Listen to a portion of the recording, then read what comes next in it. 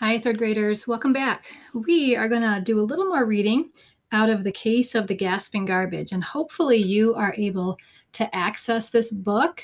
You should have connected through Google Classroom to that Realize Reader app. So you need to do that if you haven't already to make sure you can read these books, because probably next week I won't be reading them to you. You're going to have to be reading on your own. So make sure you are connected and you can get to this book. We're going to talk a little bit today more on how characters' actions contribute to what happens in the story, the sequence of events. And remember, we're going to be writing a personal narrative, and we need to have sequence of events in that as well. So be thinking about that. Today's chapter, we're going to learn a little bit more about another character. We're going to get to know them a little bit better.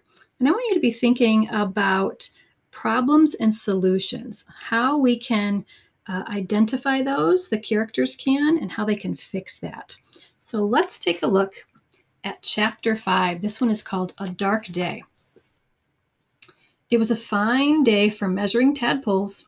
In fact, that's exactly what Nell Fossey was doing at her desk when the phone rang.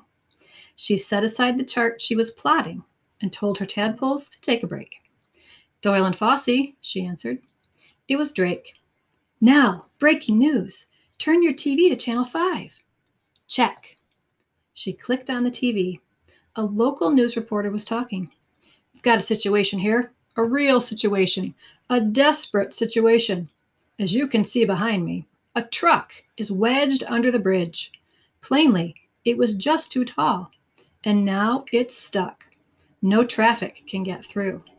And if that isn't bad enough, it's rush hour. That means people are coming and going to and from work. Drivers are getting cranky. As you can hear, horns are honking, and it's miles and miles to go around. Like I said, it's a desperate situation for the town of Mossy Lake. Nell turned off the TV. What do you suggest? This is a chance for Doyle and Fossey. With our superior mental powers, we should have that truck out in a flash. Meet me at the bridge. Check. Click. 20 minutes later. Ooh, that's showing me passage of time, right? Those are temporal words. 20 minutes later, surrounded by the sound of honking horns and the shouts of angry drivers, Nell and Drake pushed through the crowd that surrounded the truck. Stand back, kids, said a police officer. Let the professionals do their jobs. Nell handed the officer their business card. Doyle and Fossey, she said, at your service. Oh, of course, Miss Fossey. Didn't recognize you at first. My apologies. The officer lifted the yellow tape barrier, and Nell and Drake entered the scene. I wonder. She handed him their business card, right? He stopped them, and then he realized, oh, yes, I know who you are. I'm going to let you in. I wonder why he let them in. Think about that. Let's look at the picture for a moment. You can tell that here's the top of that truck, and it's stuck in there. This looks like the truck driver sitting there waiting. There's his lunch pail. It says low clearance. That means there's not a lot of room to clear that space. See the back of his truck. Here's that police tape. Here's Nell and Drake. A couple police officers. Ooh, then there's this character here. We don't quite know who that is. Look at his face compared to their faces. There were firefighters, engineers, and news crews. There were politicians, truck drivers, and the mayor. They stood on the bridge. They climbed the ladders. They peered under the truck with flashlights.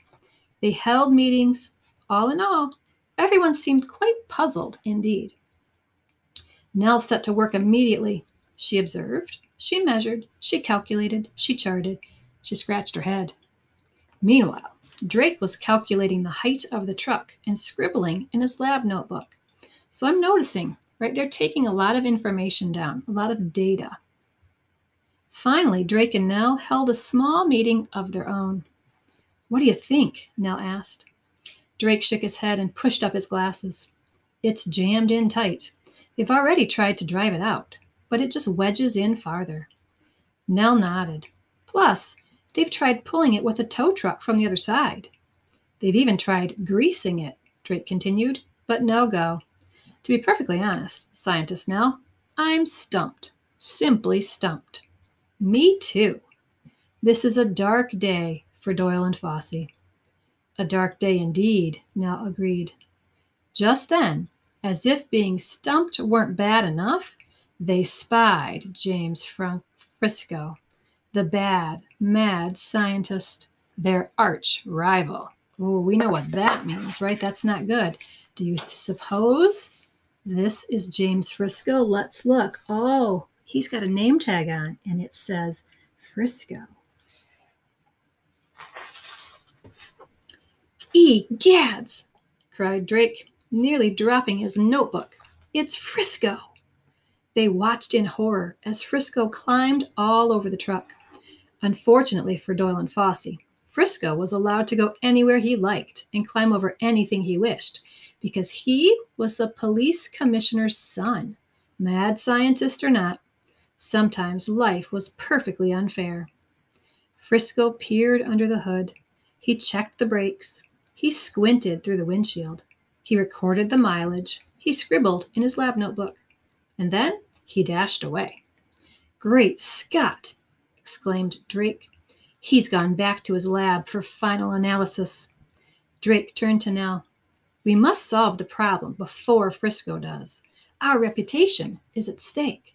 Your reputation is what people think about you.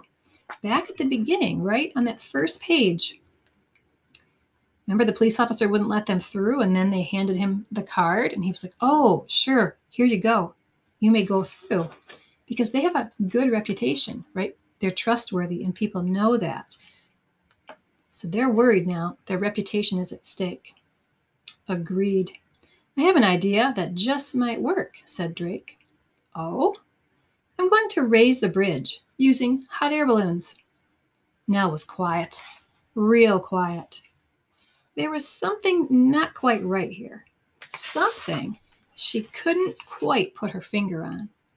It was that sixth scientific sense that all good scientists have.